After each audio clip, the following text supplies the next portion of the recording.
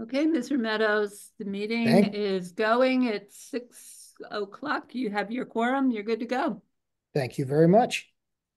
The appointed hour of 6 o'clock having been reached, I welcome everyone to this meeting of the Amherst Zoning Board of Appeals. My name is Craig Meadows. At the request of Steve Judge, Chair of the Amherst Zoning Board of Appeals, who is unable to make tonight's meeting, I call this meeting to order as the acting chair. Pursuant to Chapter 20 of the Acts of 2021 and extended again by Chapter 2 of the Acts of 2023, this meeting will be conducted via remote means. Members of the public who wish to access the meeting may do so via Zoom or by telephone. No in-person attendance of members of the public will be permitted, but every effort will be made to ensure that the public can adequately access the proceedings in real time via technological means. Additionally, the meeting recordings may be viewed via the Town of Amherst YouTube channel and ZBA webpage. Please indicate you wish to make a comment by clicking the raised hand button when the comment is solicited. If you have joined the Zoom meeting by using a telephone, please indicate you wish to make a comment by pressing the *9 on your phone. When called on, please identify yourself by stating your name, full name, and address, and put yourself back into mute when finished speaking. Residents can express their views for up to 3 minutes or at the discretion of the Zoning Board of Appeals chair. If a speaker does not comply with these guidelines or exceeds their allotted time, their participation will be disconnected from the meeting. In accordance to the provisions of Mass General Law, Chapter 40A and Article 10, Special Permit Granting Authority of the Amherst Zoning Board of Appeals bylaws, this public meeting has been duly advertised and notice thereof has been posted and mailed to parties of interest. We'll begin with a roll call of the regular members of the ZBA. I am Craig Meadows. I'm here. Philip White. Present. Our associate ZBA members, Hilda Greenbaum. Here. Sarah Marshall. Here. Also in attendance are Christine Brestrup, Planning Director, Rob Mora, Building Commissioner, and other staff as you see on the call. The Zoning Board of Appeals is a quasi-judicial body that operates under the authority of Chapter 48 of the General Laws of the Commonwealth for the purpose of promoting the health, safety, convenience, and general welfare of the inhabitants of the town of Amherst. One of the most important elements of the Amherst zoning bylaw is Section 10.38. Specific findings from this section must be made for all of our decisions. All hearings and meetings are open to the public and are recorded by the town staff. The procedure is as follows. The petitioner presents the application to the board during the hearing, and after which the board will ask questions for clarification and additional comment and information. After the board has completed its questions, the board will seek public input. The public speaks with the permission of the chair. If a member of the public wishes to speak, they should indicate so by using the raised hand function on their screen. The chair, with the assistance of the staff, will call upon people who wish to speak. When you are recognized, present your name and address to the board for the record. All questions and comments must be addressed to the board. The board will normally hold public hearings where information about the project and input for the project is gathered. Following the public meeting for each, the public meeting portion is when the board deliberates and is generally not an opportunity for public comment. If the board feels it has enough information and time, it will decide upon the application tonight. Each petition heard by the board is distinct and evaluated on its own merits, and the board is not ruled by precedent. Statutorily, for a special permit, the board has 90 days from the close of the hearing to file a decision. For a variance, the board has 100 days from the date of the filing to file its decision. No decision is final until a written decision is signed by the sitting board members and is filed in the town clerk's office. Once the decision is filed with the town clerk, there is a 20-day appeal period for an aggrieved party to contest the decision with the relevant judicial body in Superior Court. After the appeal period, the permit must be recorded at the Registry of Deeds to take effect. Tonight's agenda. There'll be a roll call, minutes, no minutes to approve tonight for tonight's meeting. Public hearing, ZBA FY 2024-09, Town of Amherst, request for a special permit under section 3.231 of the zoning bylaw to construct a portion of a 3-story, 105,750 gross square foot school building and a 20-foot by 27 outdoor pavilion in the flood-prone conservancy, FPC district, at 70 Southeast Street, map 15A, partial 47, FPC zoning district. There'll be a public meeting, discussion, general public comment period, then other business not anticipated within 48 hours, followed by adjournment.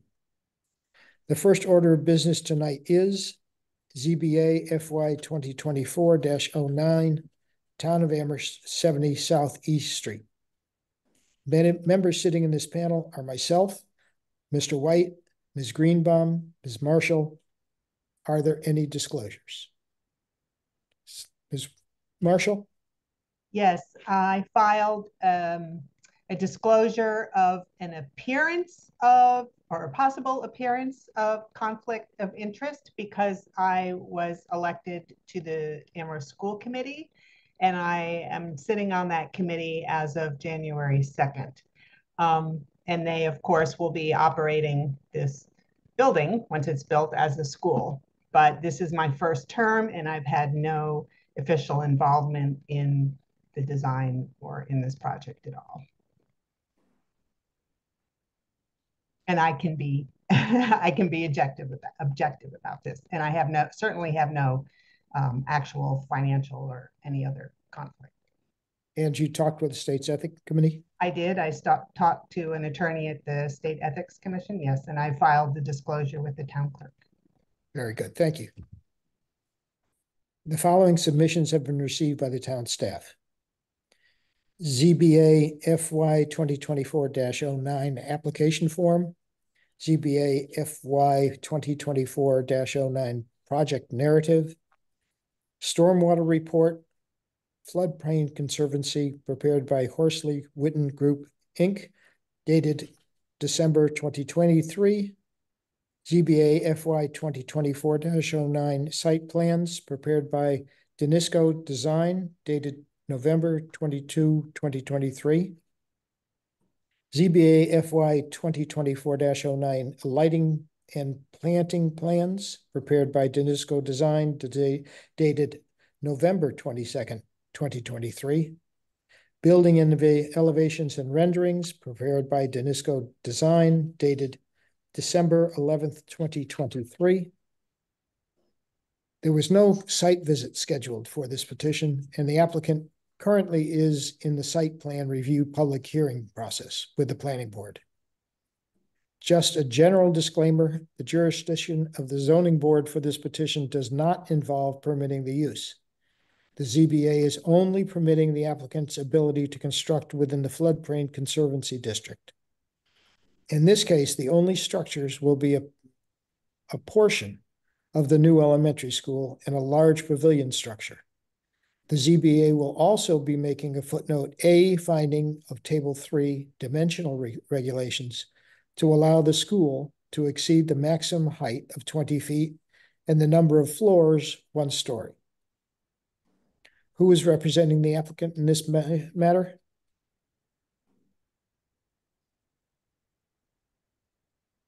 Pam, is there somebody? Mm-hmm. There is Tim Cooper, and I'm about to bring him over.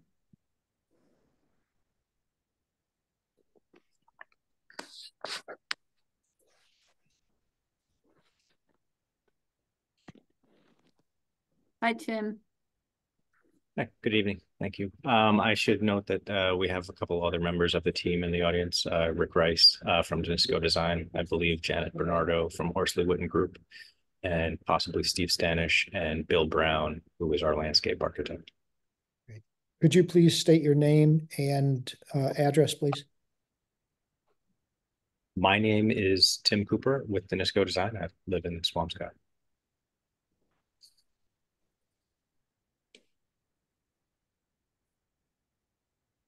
And why don't we have the other members who are going to be speaking? They're coming over, Craig. Yes. Tim, I don't see Steve Standish. There is somebody, Brian Bacon. Are they with you? Brian Bacon is with Brown Surden, our landscape architect, and Janet is nodding that Steve Standish is not here. So as she is representing our civil engineer. Okay, so should Brian Bacon come over as well? Sure. At this time? Okay. Okay, when it's your turn to speak, if you could please state your name and address.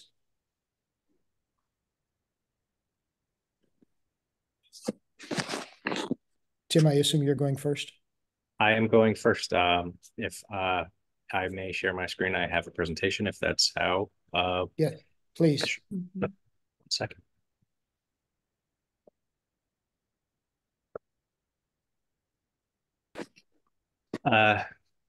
So as you alluded to in your opening, we are here to apply for a special permit to build in the flood-prone conservancy. We have other couple of permits that are before the planning board, and I was just going to spend a couple minutes not to go through the process of where we are in the schedule and what we have done to this point. I won't go through the 3 years of meetings and slides and design that we've done, but just to get you up to sort of give some context of why we are before you asking for this special permit. The design team was assembled and the process began in December of 2021. Since that time, the school building committee has been meeting, give or take monthly, some at some intervals more and less, but reviewing and designing the project. The site selection, there were 2 sites available, the Wildwood Elementary School and Fort River. Both were viable sites, but there were no other sites available in town, and either site, if selected, the new building or renovation would have to be done while the operating school was continued on site. There was no swing space, and continues to be no swing space available to move the kids to simplify the construction process. Schematic design was complete in March of 23, and the project funding agreement was agreed by the town council in a townwide vote in May of 2023. So at that point, the basics of the project in terms of site selection, the option, the number of stories, the basic configuration of the building were fairly well set. Moving on to 2024, there is an early site package. The construction will actually begin. That is simply consists of putting up the construction face fence, clearing the southern portion of the site where the building will be erected, and doing some soil improvements to prepare for construction. In July of this year, the building itself in its final design state will go out to bid. Construction will begin in September of this year, and the new school will open in fall of 2026. And in the fall after it opens, the existing school will be demolished and the balance of the site will be completed. So these are the 2 sites that were considered. They both have their own unique attributes, and we like to think that we did our best to consider all of them. The Wildwood site is considerably smaller than the Fort River site. It's about 14 acres, with a lot of it, use of it becomes difficult because there are some steep gradients, some steep grades in portions of the site adjacent to the existing middle school and up the hill to the east. In addition to the small site, which would mean that you would have to build a compact footprint for the new building, there is only one feasible way to get onto Strong Street. So all traffic, buses, cars, when the school is eventually built, and construction vehicles, importantly, during construction, would have to go through the same exit for the entire 2-year construction process. The Fort River site is much larger, but has its own issues, including the flood-prone conservancy, which we are here to talk about tonight, various other regulatory setbacks for the Fort River and Fairing Brook to the south, and some wetland resource areas scattered around the state. So we went through each site, looked at a new building. We looked at a renovation addition to meet the program of the school as determined through many meetings with the school itself. And then we did this for both sites, Fort River and Wildwood. We tested options that were 2 stories, 3 stories. Given the size of the program, 1-story options were not strongly considered. That would be even larger than the existing footprints of the Fort River and Wildwood buildings, which is 82,000 square feet. And the size and sprawling nature of those buildings are not conducive to modern education, left a lot of spaces without light or access to ventilation, which is part of the reason that this building is being replaced in the first place.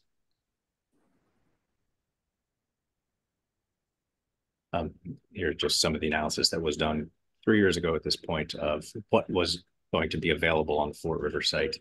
And our understanding of these setbacks and constraints have evolved over the years of the design process. The FEMA floodplain has actually been redefined in the time that we have been working on this project. These drawings show a river setback at the Faring Brook, and it's an intermittent flowing body of water, so the setback is a little bit reduced. And then we even looked at, in some detail, before the site was selected, what construction would mean to the kids, staff, and the users of the site during the 2-year construction process. For a renovation addition at Fort River, the shaded areas would alternately be available to the contractor and the school, and then the parking lot completed at a later point. A similar sort of process of shifting around the site of the construction and the school use would happen with new construction, with a little bit more space given to the school during the construction progress. Obviously, a new building adjacent to an existing school is a little less disruptive than a renovation and addition. And we did similar exercises for the Wildwood site, which proved just how tight it would be. During those 2 years of construction, all of those vehicles would have to go through one exit to Strong Street, and there would be very limited parking once the area for construction was laid down. So it's not a fully developed analysis, but it was pretty clear that alternate offsite parking would probably have to be used at some or a majority of the construction phase.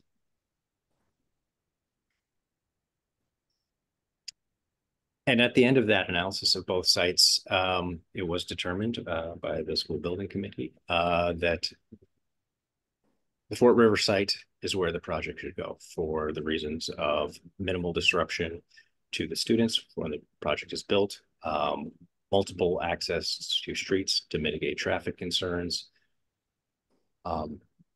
and the added benefits of the Fort River site. There is room to develop athletic fields, which would be a community asset beyond the school itself. This is a plan of the existing school, the 82,000 gross square foot single-story building shown here. And then around it is parking for about 175 cars, hardscape play space to the north, and play structures to the east along the building in various locations. And then there's a softball field and multi-use fields that are used for soccer and ultimate frisbee to the east and south of the building. This is what we are proposing to replace the existing school. This is a 3-story building south of the existing building, surrounded by a bus and service drop-off loop that will enter the site from the existing entrance. Buses, vans, service vehicles will loop around and egress at that same entrance. Parents and staff will use the north entrance, which will be widened to 3 lanes, 1 entering the site and 2 leaving. And as parents are dropping off, they will circle through the parking lot and drop off at the front door, which is adjacent to both the north and south drop-offs here. The main entrance is on the west. There is a second primary entrance off of the bus loop to the south. And then surrounding the building are play areas. There is a structured play area to the north, just off of the cafeteria. This has a resilient poured in place surface, which is soft for kids to play on. And then to the north and east, there are asphalt play surfaces with games painted on site and basketball courts, 2 half courts in the circle here and 2 full courts to the east of the building. In addition to the playground, there are outdoor learning spaces. One is the pavilion, which is part of this special permit in this location. It's a roof structure that will cover a class of students on the outside, so if they can have a full class meeting outside. Adjacent to that pavilion, there are gardens, planter gardens and pollinator gardens that we have discussed with the educators and will be woven into the curriculum. There is also a floor garden to the east, which is saplings and an opportunity for the kids to interact with nature and forest floor.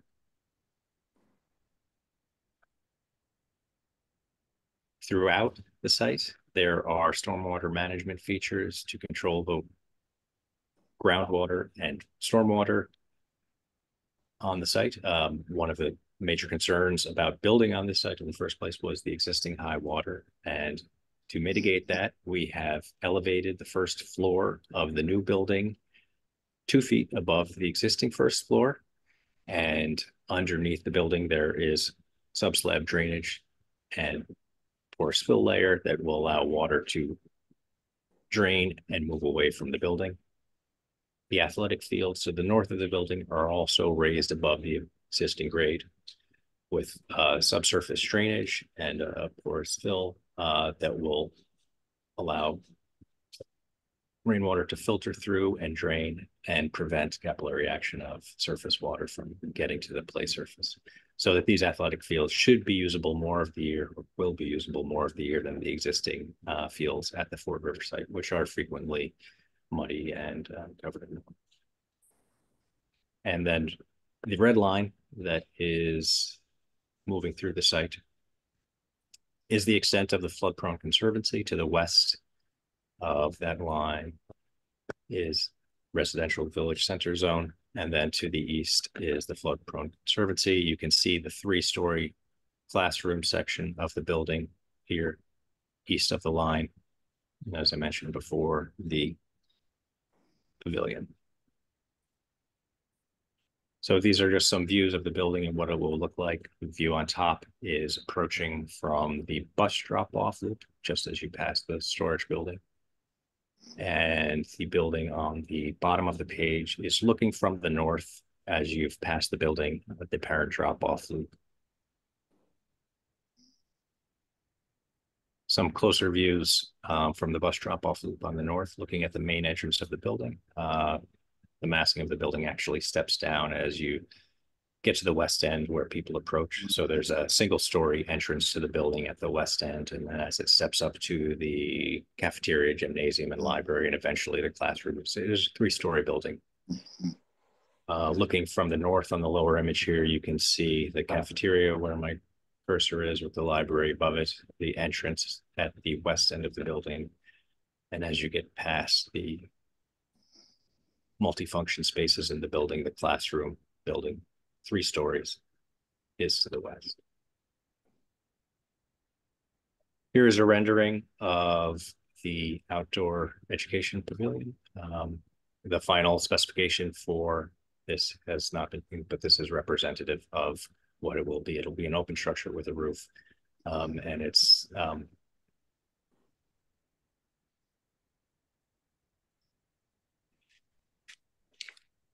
included in the presentation. We also have some elevations to show the building.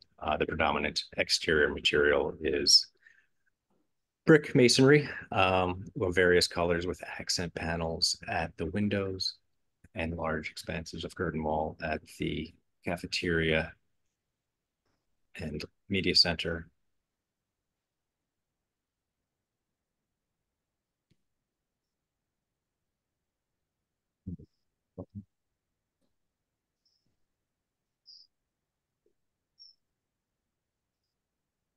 these are some of the materials that we'll be using, the field masonry and the accent colors, with final colors to be determined within the next few months of meetings.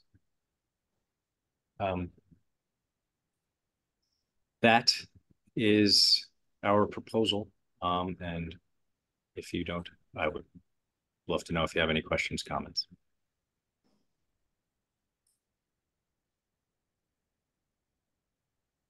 I guess I'll just start it out by asking, I assume you're doing ground source heat pumps. Do you know where the boreholes are going to be and how many there'll be? Sure. We are doing ground source heat pumps. There is a field of 84 wells south of the building. Starts about here. If you can see my cursor, it's the center point of the building and goes east to a little bit past the building. They are 20 foot on center in two directions.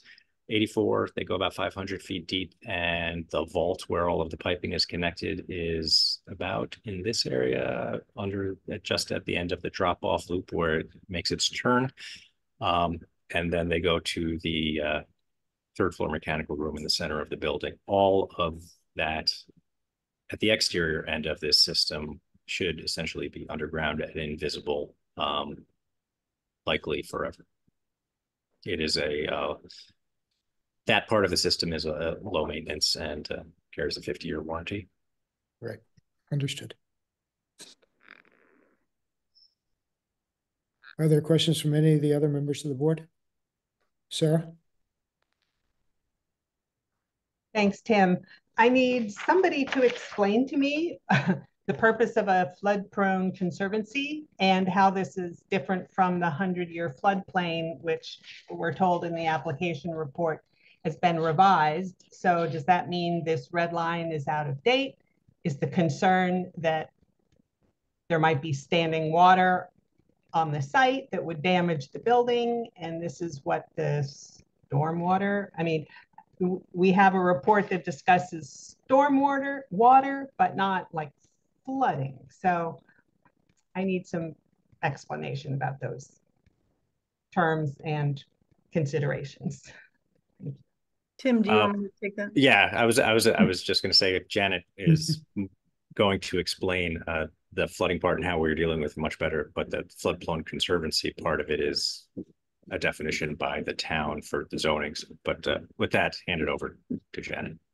So my name is Janet Bernardo. I'm a professional civil engineer with the Horsley Witten Group. We designed the stormwater management for the site, and we did provide some compensatory flood storage calculations. The 100-year floodplain itself is almost at the edge. The only portion of the site that currently impacts what the FEMA floodplain is near the outdoor learning center to the far right. So there's a small piece that we are impacting and that we will be providing compensatory flood storage for, and have discussed that with the Conservation Commission. The district, you know, the town has this zoning district line that we are here because it's your line. And so I am happy to describe the stormwater if you want, but the reason for the line is the floodplain used to be a little further up, but even this line didn't match that line either. So we're abiding by your zoning districts. Thank you. I wonder if that's why Chris has her hand up. Maybe she can explain this floodprone conservancy. Excuse me. Christine, could you explain that a little further? Sure. There was a flood-prone conservancy district established back in the early 70s. It was really before Wetlands Protection Act came about, and a lot of the knowledge of not wanting to fill in floodplains. So the town of Amherst created the flood-prone conservancy district. At that time, we did not have topo for the town as accurate as we have now. We had USGS topo, which was a 10-foot contour. And so we were only able to map the flood areas in a very gross manner. And the town did the best it could, and it came up with this flood-prone conservancy district. So over the course of the last 12 or 13 years, we've been working with FEMA and our consultant, AECOM, to actually look at where our actual floodplain is. We had old floodplain maps which did not coincide with the FPC district, and we were relying on those. Again, those were based on 10-foot contours. And now we have new floodplain maps which were adopted by town council and have been accepted by FEMA. And those do not comport with this red line. They're much farther. That line is much farther to the east. I don't know if the applicant or the consultants have a map showing where that line is, but it is much farther to the east. So it's not contiguous with this red line. This red line is really, I would say, an outdated concept. And we're hoping eventually to either eliminate the FPC zoning district or have it be contiguous with where the actual 100-year floodplain is. But right now we haven't done that, so we have to live with the fact that we have this FPC zoning district. So when you see that part of the building is being proposed to be in the FPC district, that doesn't mean that part of the building is in the 100-year floodplain. It just means that it is in an area that was shown as a floodplain back in the early 70s and was never changed to be accurate. I think May that's I ask a follow-up, Mr. Chair? Yes. Thank you. So, Chris, so you're saying that this site plan, if the 100-year flood plain or map, whatever you call it, were there on it, the building is fully outside. That is correct. And the pavilion? Yes, that is correct. Thank you. Are there any other questions? Are there any more presentations that you have?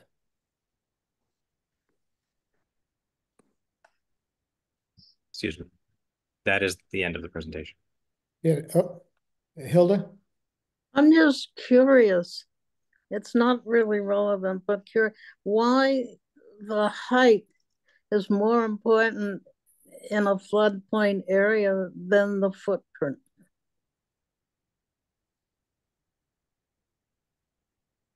In terms of whatever. Why are we concerned about that? Why were they concerned about the height rather than the footprint of this building? Back in 1970. Yeah, you probably don't know the answer. It probably doesn't matter. I don't know. Doesn't matter. Do you want me to take a guess? Yeah. I think they didn't want buildings to go into this FPC zoning district, and so they made the restrictions such that people wouldn't be encouraged to put buildings in there. In fact, there is a prohibition against having residential buildings within the FPC zoning district. In this case, it's not a residential building, but in any case, they just didn't want much to go into the FPC, and I think they didn't have a good idea of what it was, where it was, or how it acted. They were in the very beginning stages of understanding that.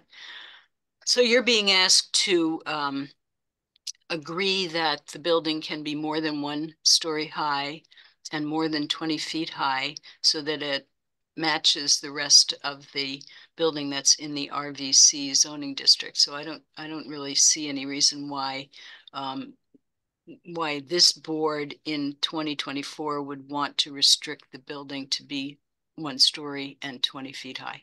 Yeah, well, I just wanted to verify in my own mind that this whole thing is irrelevant. And really should be deleted from the bylaw. Ms. Marshall? Yeah, I wonder if the applicant, though, could articulate some of the reasons why the building either needs to be, or even if it didn't need to be, would ideally be stacked 3 stories and not spread out. I believe there are various benefits from massing it that way. Sure. I mean, there are a lot of things to consider. First of all, this is a school, and the distance between people in the school, which is important and increases time of learning, is shorter actually with a three-story building. The amount of time and distance it takes to go upstairs rather than the same building 3 times long is shorter. That's one consideration. Two, not to be gross, is cost. The ratio of exterior to the area of the building has a big impact on cost because that is, in fact, the most expensive part of the building, and cost unfortunately matters. A small footprint also, again, helps with cost because there's less foundation, and it means that there's less impermeable area on site. So the stormwater management, water infiltration all become easier to manage if the building has a smaller footprint. Those are some of, and those are the major reasons why it is 3 stories versus 2 or 1. Thank you. It's also more energy efficient, yes? It is. That is the other part of the smaller envelope part. Right. Thank you. If there aren't any further questions from the board, we can go into the public meeting. Mr. Meadows, do you want to take public comment? Yes. I'm sorry. I meant to take public comment as opposed to public meeting. Are there any members of the public that have their hands raised?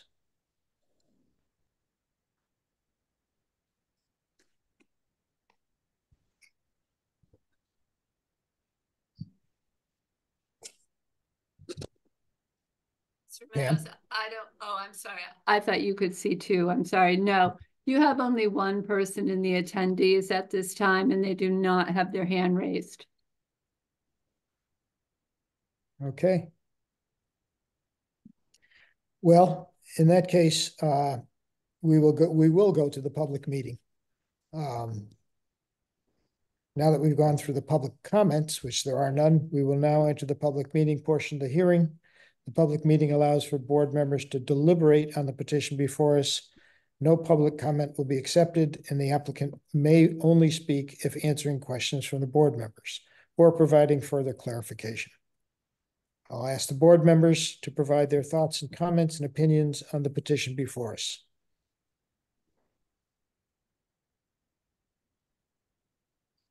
Are there any comments from the board members? Appears not. Well. Oh, well, of course.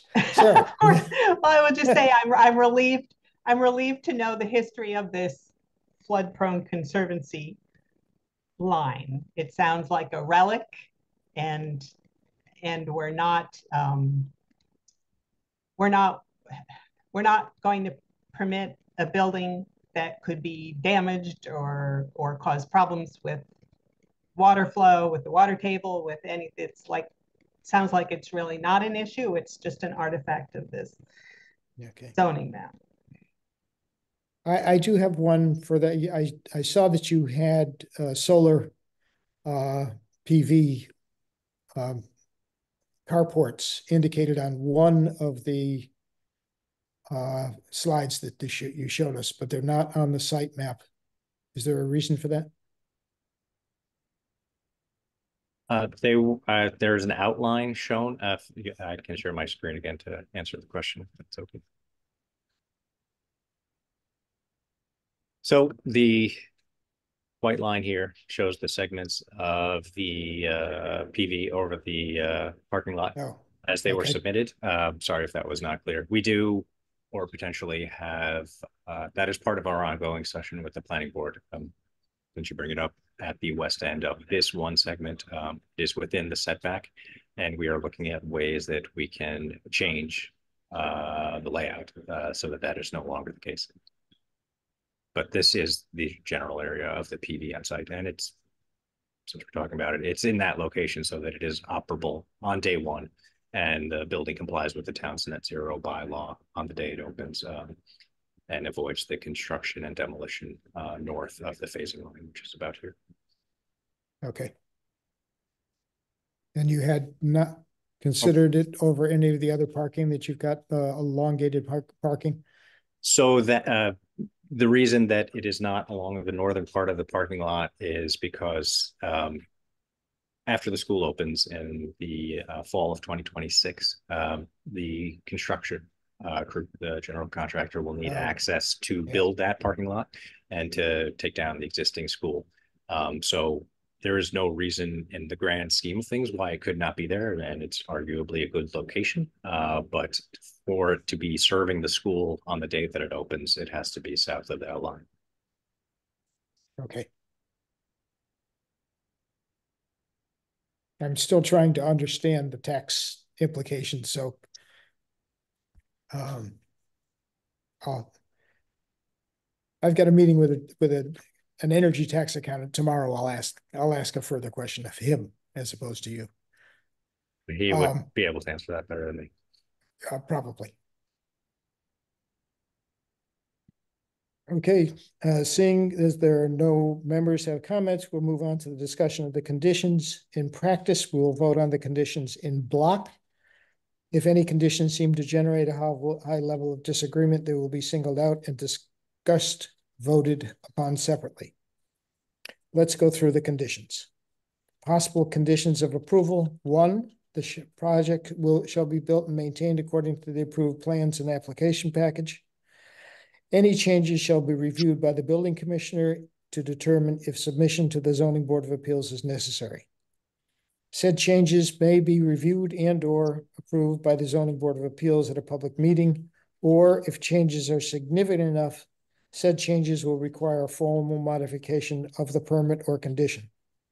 The approved plans include stormwater report, floodplain conservancy zone prepared by Horsley Witten Group, dated December 2023.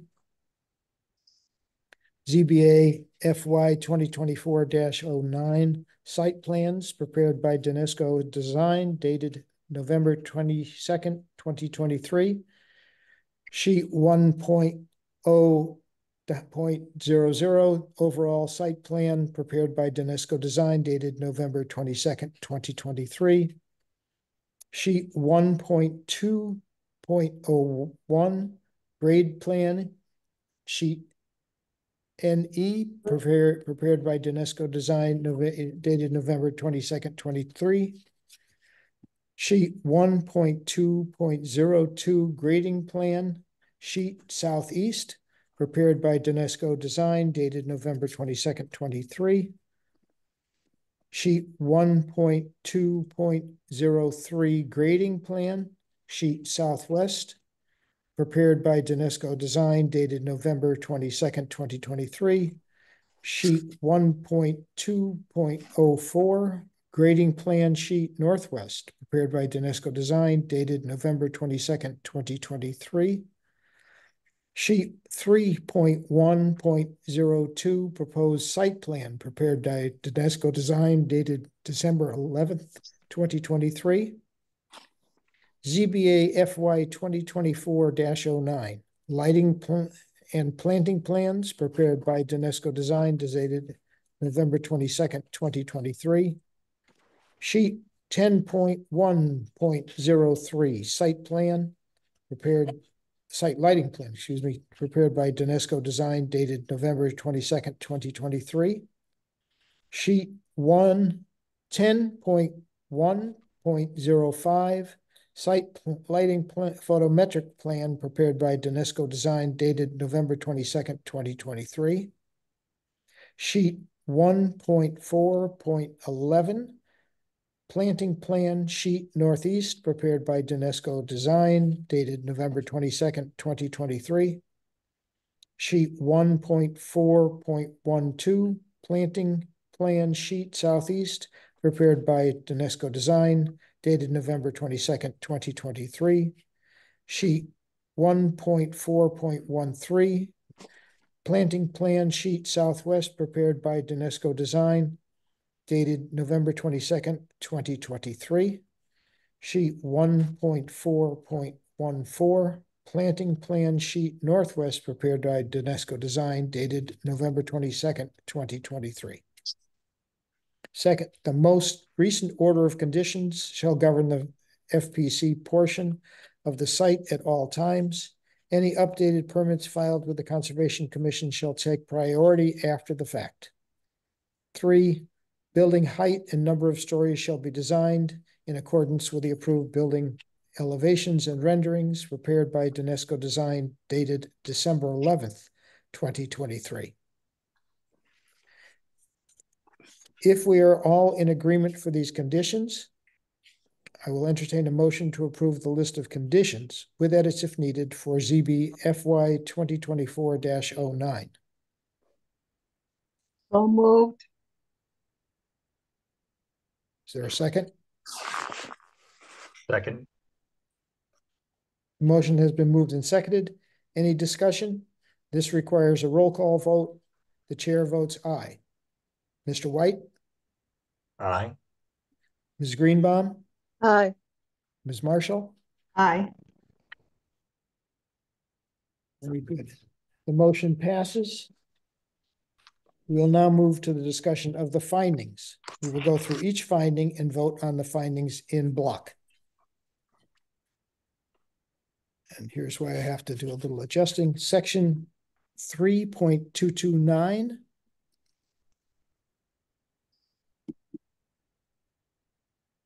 In instances where the special permit granting authority issues a special permit in the FPC district, said authority must find that such factors as those listed in section 3.228 above will not appreciably affect the water table or water quality, reduce flood storage capacity, or interfere with the natural flow and drainage of the area.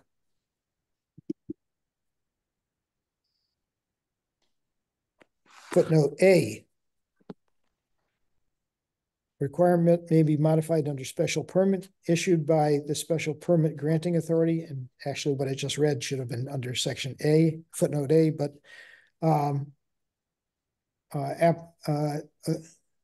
issued by the special permit granting authority authorized to act under the applicable section of this bylaw in applying the criteria established in section 10.395, the special permit granting authority shall consider the proposed modified dimensional requirements in the context of the patterns of the same dimensions established by existing buildings and landscape features in the surrounding neighborhood.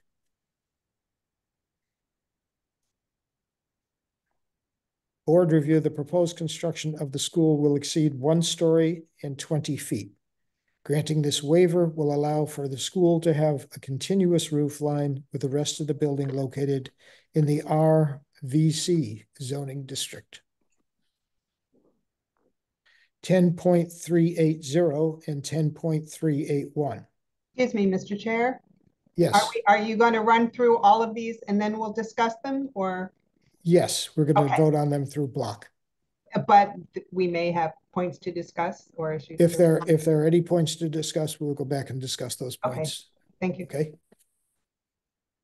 10.380 and 10.381. The proposal is suitably located in the neighborhood in which it is proposed and or the total town as deemed appropriate by the special permit granting authority. The proposal is compatible with the existing uses and other uses permitted by right in the same district. This does not apply to this petition. 10.382, 10.383, and 10.385, and 10.387. The proposal would not constitute a nuisance due to air and water pollution, flood, noise, odor, dust, vibration, lights, or visually offensive structure or site features. The proposal would not be a substantial inconvenience or hazard to abutters, vehicles, or pedestrians. The proposal reasonably protects the adjoining premises against detrimental or offensive uses on the site, including air and water pollution, flood, noise, odor, dust, vibration, lights, or visually offensive structures or site features. The proposal provides convenient and safe vehicular pedestrian movement within the site and in relation to adjacent streets, property, or improvements. Board review: the proposed project does not appear to be detrimental to the area or the water resource in regard to pollution. 10.384, adequate and appropriate facilities would be provided for the proper operation of the proposed use. The board does not apply to this petition. 10.386, the proposal ensures that it is in conformance with the parking and sign regulations, Articles 7 and 8 respectively of this bylaw. The board review does not apply to this petition.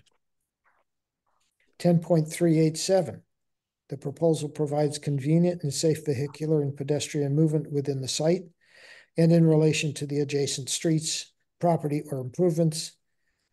If the special permit granting authority deems the proposal likely to have significant adverse effects in traffic patterns, it shall be permitted to require a traffic impact report, and the proposal shall comply with section 11.2437 of this bylaw. The proposal provides adequate space for safe pedestrian movement.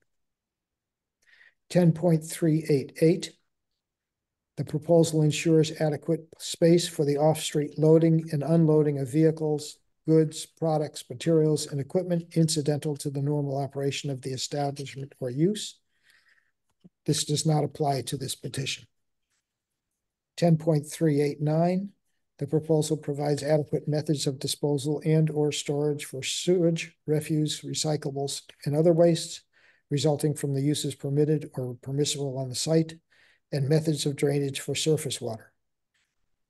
This does not apply to this petition.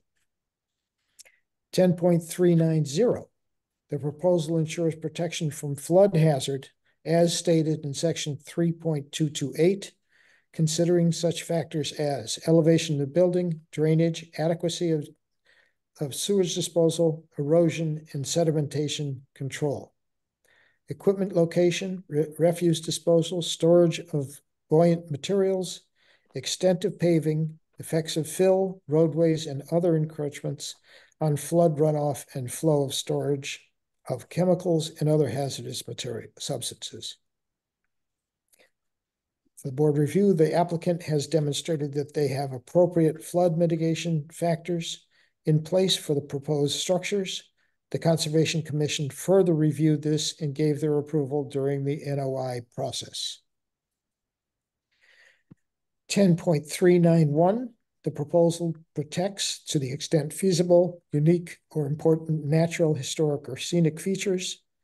For the board review, the proposal does not protect the Fort River with the flood and stormwater mitigation that will be in place. Does protect the Fort River with the flood and stormwater mitigation that will be in place.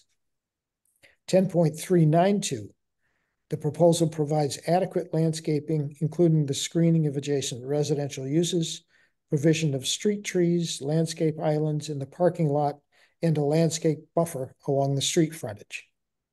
When a non-residential use adjoins a residential district, an uninterrupted vegetation buffer shall, to the extent feasible, be established and maintained between buildings associated with uses under this section and the nearest residential property boundaries.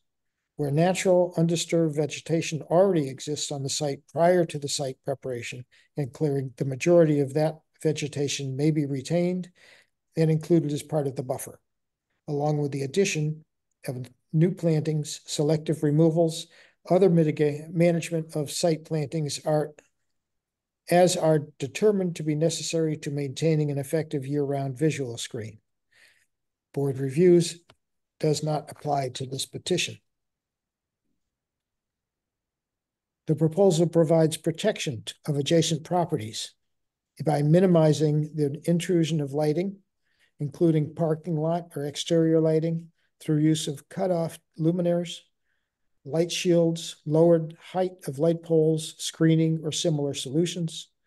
Except for architectural interior lit signs, all exterior site lighting shall be downcast and shall be directed or shielded to eliminate light trespass onto any street or abutting property, and to eliminate direct or reflected glare perceptible to persons on any street or abutting property.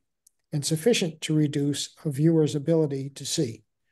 All site lighting, including architectural, sign, and parking lot lighting, shall be extinguished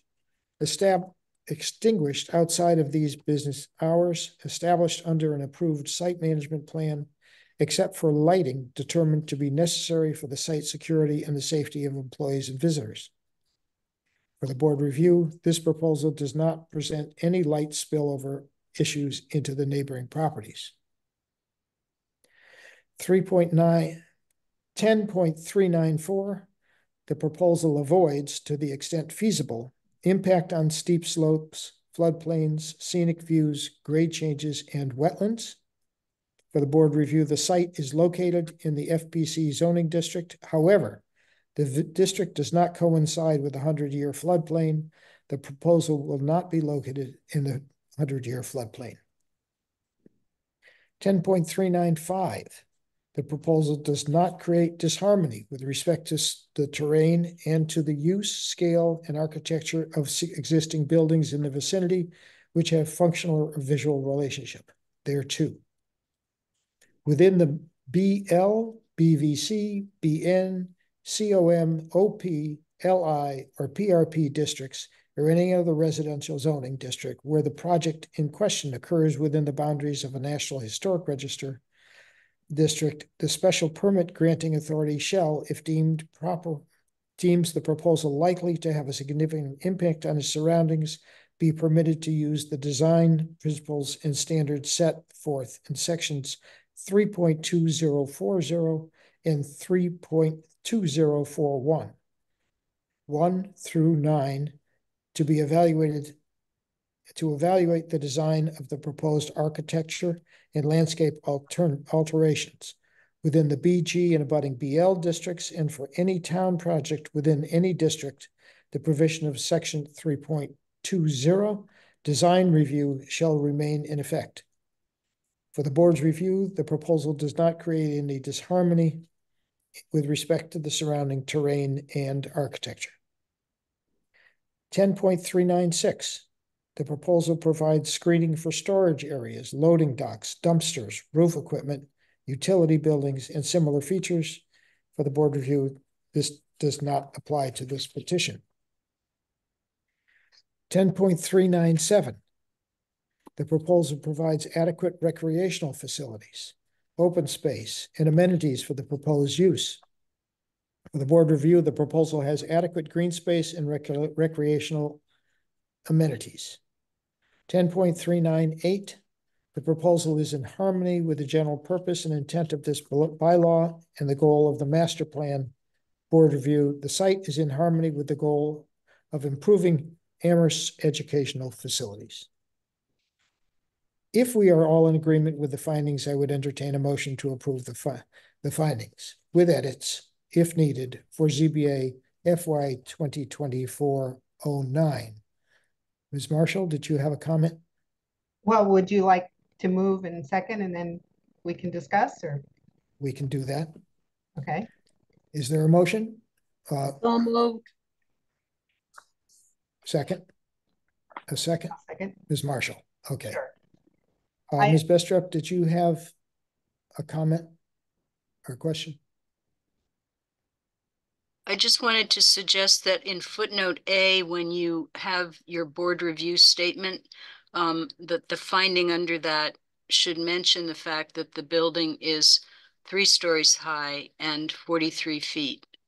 So it will exceed 1 story and 20 feet, but I think you should mention those two numbers so everybody is clear that you're granting a special permit to allow 43 feet and 3 stories. If that's acceptable to the board? Yes. Very, very good. We'll include that statement as you suggested. Now, Ms. Marshall. Thank you. Maybe Chris can explain why the staff have found so many of these findings not pertinent to us. Is it because we're only dealing with this flood-prone conservancy bit and the height? I mean, is the planning board dealing with all the others, or? You want me to answer that?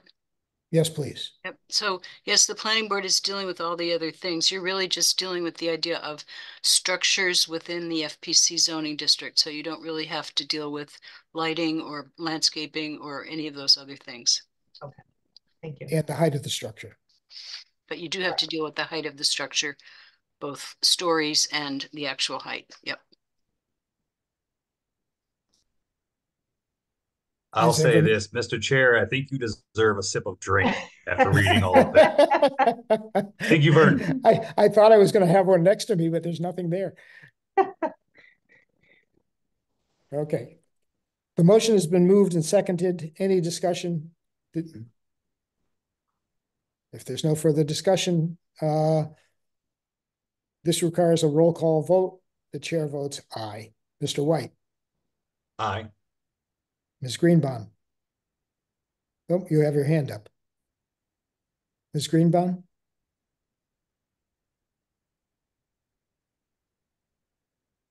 Aye. Okay, I got the sound there. Hilda, did you have a comment? Yeah, I did. I'm just curious why you have to put in all the verbiage of all of the conditions that we're not dealing with on the 10 point. Why do, I mean, if that's planning board stuff, why do we have to just include it if it's not relevant? Ms. Bestrup, do you want to answer that? I would say it's what you normally do, I believe. You go through all of the Yes. 10.38 findings, and then you discuss whether the project meets or does not meet each one. So I think that's why you did it. That is what we typically do. Yes. Okay, I couldn't remember that we put everything in that wasn't. All right. It happens every time we go to vote on something like this. All right. You do things differently than I think I used to do, but that's okay.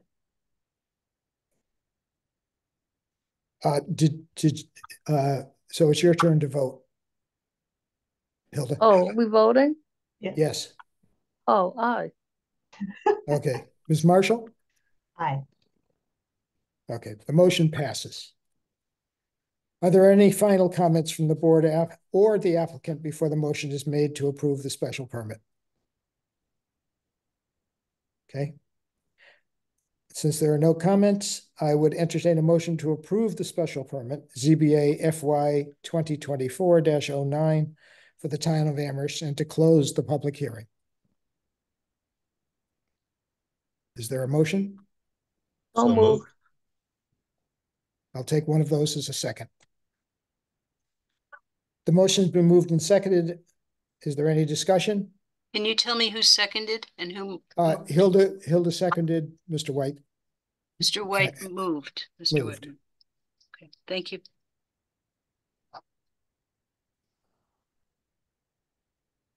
This requires a roll call vote. The chair votes aye. Mr. White. Aye. Ms. Greenbaum. Aye. Ms. Marshall. Aye. The motion passes. Congratulations. Thank you. Thank you for your time. Thank you. Thank you.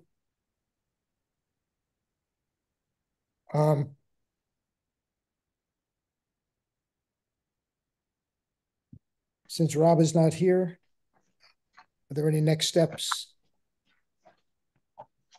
The next step is to write up the decision. Okay. Which I will help Rob Wachilla to do. Thank you. Okay. Are there any members of the public that wish to comment on matters not before the board tonight? If there are, please indicate so by raising your hand or by pressing *9 if you're on the telephone.